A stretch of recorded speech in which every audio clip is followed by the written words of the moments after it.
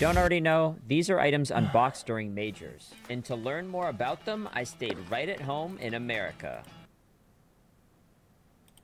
I'm not watching this. This is stuff from Handy. What the fuck is that? Arrow? Who's Arrow? Was that him? Don't already know? Oh, my bad.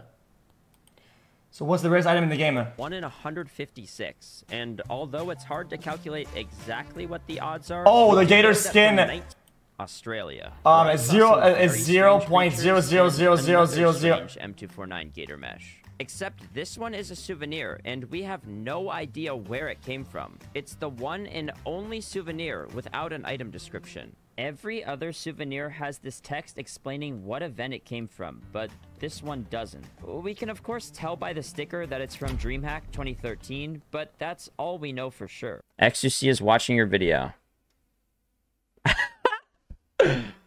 Rare skin in Counter-Strike. Let's see what he's saying. Oh, so it's like a bugged item. The first souvenir ever unboxed, but we don't have an actual answer. However, we know exactly why our final skin exists. This is the No-Star Karambit, called that because it's the only knife without this little star. And it also has a float of 0, the only skin without an actual float. And it even has its own Steam market page where only it can be sold. It was created by Steam support when they used to refund scammed items. Usually support would have sent the exact same item back. He skipped the intro? Support would have sent the exact same item. But while sending out the Karambit, they accidentally created a completely new item. And there's nothing else even similar. But of course, every skin I mentioned is special for its own reason. There will likely never be enough Nitro because there's not enough packages. And same goes for the Bonded Gold. But we might eventually get those factory new Crimson Kimonos, the 387 Karambit, or a lower float skin. And we know that Valve is not perfect. So let me know which one you think is the rarest. Why, did I miss a bunch of them? Yeah, because you skipped! It was unboxed today. And even before this was unboxed, I was talking about how the roll cage was actually the rarest high float skin. And with 7 zeros. See, what's great about low floats is that they don't cap until incredibly Yes, I skipped the whole video. I just wanted to see the skin. And that leads us perfectly into the M249 gator mesh. Guys, I saw that in the game. Who linked it last time? Far the lowest float skin. I think it was like Zippo or whatever. 9 zeros. Yeah, 9 zeros. I mentioned the max signed integer earlier, but this is when it's really important. What knives? Bro, just watch the whole video. Why is he skipping? Factory new Karambit case hardened pattern 387. We find that it's a 1 in 825 million chance to be unboxed. Hey, now, brother, obviously, that's the same odds as every other factory new case hardened, but this is the holy grail of blue gems, and there's only one. Now on to floats, and if you don't know, this is what determines. I mean, dude, chat, that looks fucking stupid. Chat, how much do you need to buy this shit? Only one. Now on to floats, and if you don't know, this is what determines how good or bad a skin looks. What is on? Counter-Strike definitely does have a knife problem.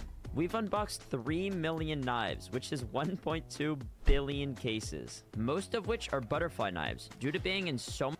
Guys, I said this a long time ago, and I'll say it again. I feel like there are things that are intended to hit on purpose. Like, I feel like... See?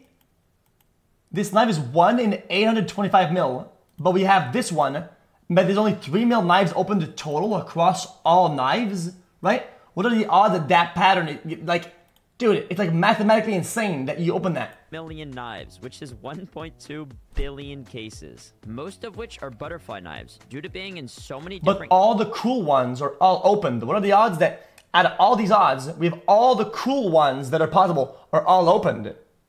It's really little. Cases, and also having one all to themselves. And the rarest finish is the Black Pearl, with only 217 of them.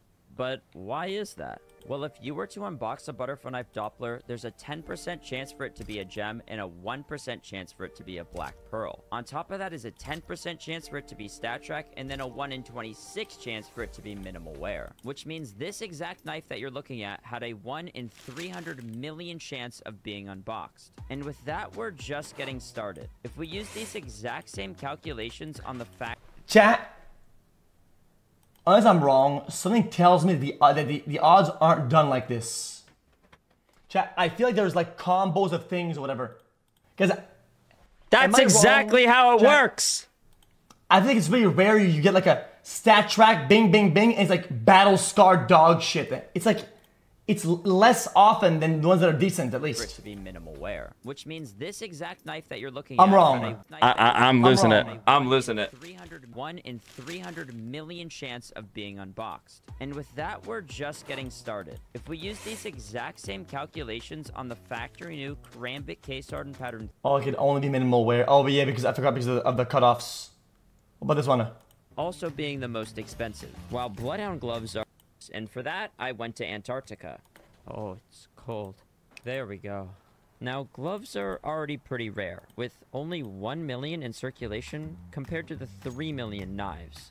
And something that I found interesting is that sport gloves exist the most, while also being the most expensive. While Bloodhound gloves are some of the cheapest, and only 27,000 of them exist. But that's still a lot. So then, what are the rarest gloves? These are the Tier 1 Max Red Minimal Wear Crimson Kimonos. This is a pattern-based skin, and it has 5 tiers based on the amount of red that it has. And there are only 4 Tier 1 patterns that have the max amount of red, leaving us with only 11 Minimal Wear Tier 1 pairs. And it's so unlikely to unbox one of these that the factory new version doesn't even exist yet.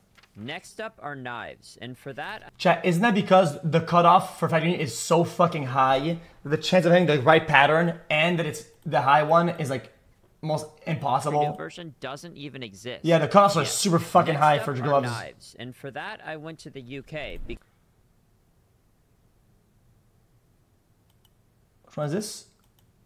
Anyways, Counter-Strike definitely does have a knife problem. We've unboxed 3 million knives, which... 100 times in souvenir, but due to the extremely small float cap for factory new, there's only 1. And the odds to unbox one of these is incredibly small. So the oh my days, this is hard. This hurts. Now on to stickers, and for this, I flew to where they're most popular. What if you went back in time, chat, and you bought like 50,000 souvenir boxes and you held on to them, chat? You would have been, chat. It wouldn't have been even that much money. And you'd be hardcore right now. So you would be hardcore. You could literally control the market and you could sell the one every whatever at a good price and you would milk the market, dude. Whatever. What about this? What is this? Which is so hard to unbox and well worn. Just watch it from the beginning. 4 times. Whatever. That's a good video. I enjoyed it. Even though I skipped it like a maniac. Alright. Chat, these videos always make me want to open some cases. I feel like, guys, I don't even feel like it's that much of I get it, it's Gamba, but anytime I see cool knives, I want to open the fuck out of them. But then I open boxes and I get bored because it's like, it takes a long time to get cool ones. Why does he skip, bro? He could have actually learned about skins. I explain everything. I explained it all in the video.